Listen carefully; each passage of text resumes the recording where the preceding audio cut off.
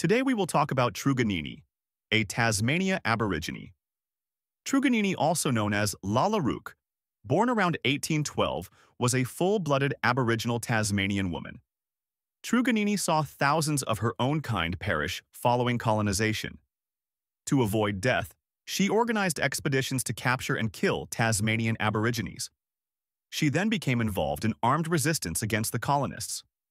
The British classed the Tasmanian Aborigines as an inferior race and wanted them eradicated. Truganini was born when the British had started to colonize the region that she and her parents were living in and disrupting their traditional practices. British sailors stabbed her mother to death. Her two older sisters were kidnapped and sold. Her fiancé was also murdered. Ration stations were created and run by a George August Robinson who was impressed with Truganini's intelligence. The two worked to attract other Aborigines, however. Due to violence, many diseases killed off the Aborigines, leaving only a handful. Robinson and Truganini went on a mission to befriend Aborigines and exile them to one location. During their expeditions, they had captured several Aborigines. Robinson was rewarded with land grants and money, whilst Truganini was awarded cotton dresses. Robinson and Truganini continued on their expeditions until they rallied all the indigenous people and placed them together in one place. Truganini soon became a celebrity, and a sculpture of her was made by a Benjamin Law.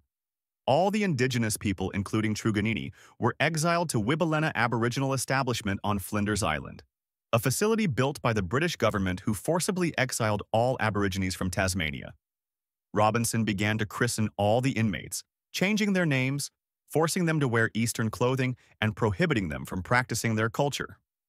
When Truganini died in 1876, she was buried at Cascades and requested for her ashes to be scattered in D'Entrecasteaux Channel.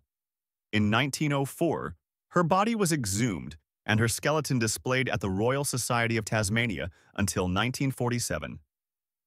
Her remains were finally cremated and scattered according to her wishes. In 2002, some of her skin and hair were found in a collection at the Royal College of Surgeons of England and returned for burial. In 1997, the Royal Albert Memorial Museum in Exeter, England, returned her necklace and bracelet to Tasmania.